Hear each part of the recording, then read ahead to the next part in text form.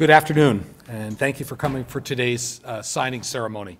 I want to thank Representative Burgley, Majority Leader Sue Vinton, Senator Bogner, Representative Zolnikoff for joining us today for the signing of HB 102.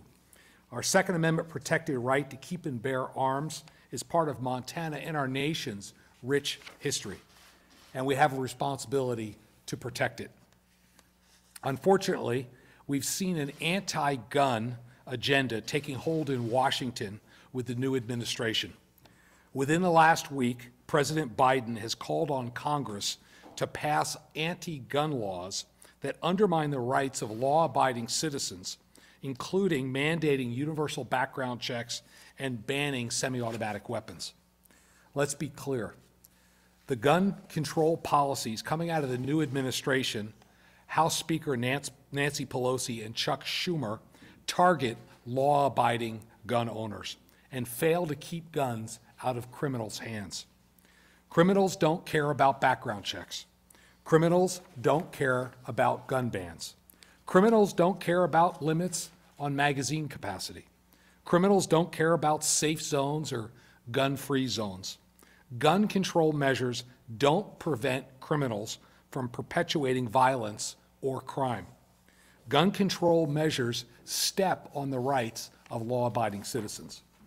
And our Second Amendment is very clear. The right of the people to keep and bear arms shall not be infringed. Every law-abiding Montanan should be able to defend themselves and their loved ones. That's why today I'm signing HB 102 into law. This new constitutional carry law will simplify a confusing patchwork of concealed carry laws into a single standard throughout our state. This new law will allow law-abiding Montana gun owners to carry a concealed firearm for self-defense throughout our state without written authorization from the government. And we must allow Montanans to defend themselves. Just a few days after Christmas in 2019, a service was underway at the West Freeway Church of Christ just outside Fort Worth, Texas. Congregants noticed something wasn't right with one of the attendees, who was wearing a fake beard. One congregant who was there with her husband and 7-year-old daughter said, "There was just something not right about him." After communion, the man pulled a sawed-off shotgun from under his clothing and opened fire on the other people in that church. The criminal killed 2 churchgoers. 6 seconds after the killer opened fire, Jack Wilson, a 71-year-old volunteer member of the church's security team, drew his pistol and killed the perpetrator before he could kill any more people. Jack Wilson is a hero.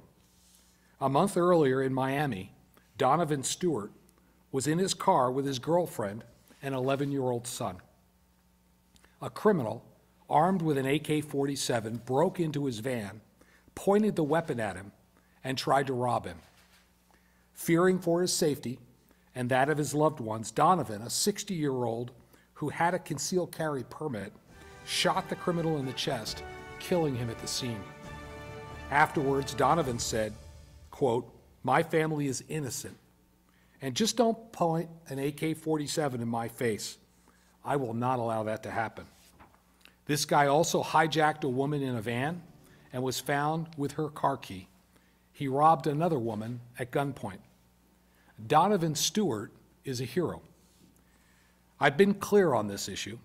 Protecting and defending our constitutional rights, including our gun rights, are part of our Montana comeback plan, and HB 102 does just that.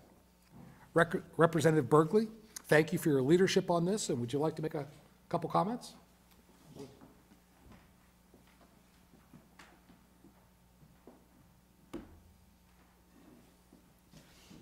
Montanans, make sure we're on. Montanans have a long history of being independent, self-sufficient, and providing for their own defense. The idea of self-defense has been a pillar in our society since even before the founding of our country. It's a right that's given by God and granted in the Constitution. It's my pleasure to bring House Bill 102, recognizing that the citizens of Montana have the ability to defend themselves, and I trust them with that responsibility. House Bill 102 does several things. It allows for people to carry concealed firearms with the same amount of training in the same areas, in areas they can already carry open carry. And it erases the invisible line around our colleges and allows adults, to include veterans that have served overseas, to carry on college campuses. Second Amendment has been a priority for the Republican majority, and I thank Governor Gianforte for signing this bill. Thank you, Representative Burgley. I also want to thank the Montanans throughout our state who've made their voices clear, from law-abiding gun owners to folks who want this bill signed into law so they feel safer and more secure.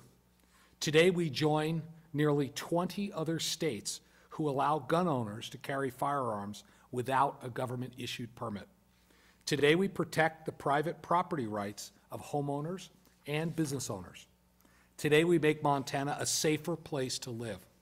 Today, we protect our Second Amendment rights. Today, I'm proud to sign HB 102 into law.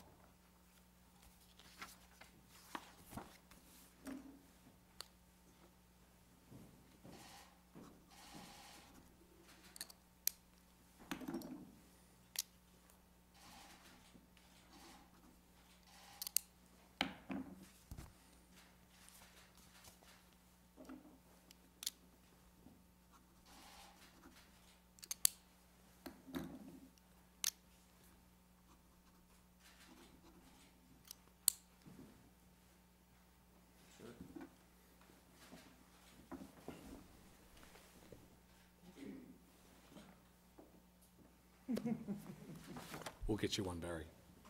I want to thank you all for coming today.